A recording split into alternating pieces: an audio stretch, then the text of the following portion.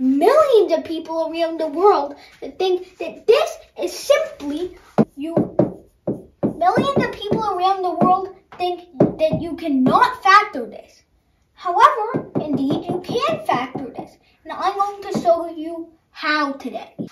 Basic pre-algebra tells us that part of 1 can be rewritten as minus -1. So we can rewrite this as x squared minus -1. Now, if you know imaginary numbers, then you would know that if you took the square root of the number -1, then it would give you the imaginary number I. We write it like this, not like a normal I.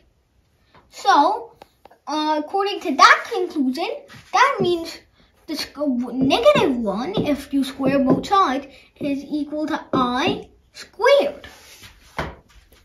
Thus, we can substitute the -1 here with I squared.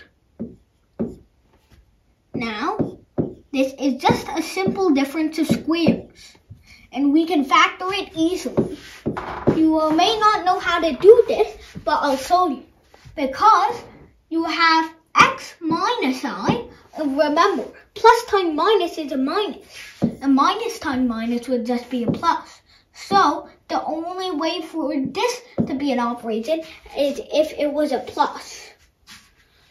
And then you have x plus I. And if you distribute it, it also works out.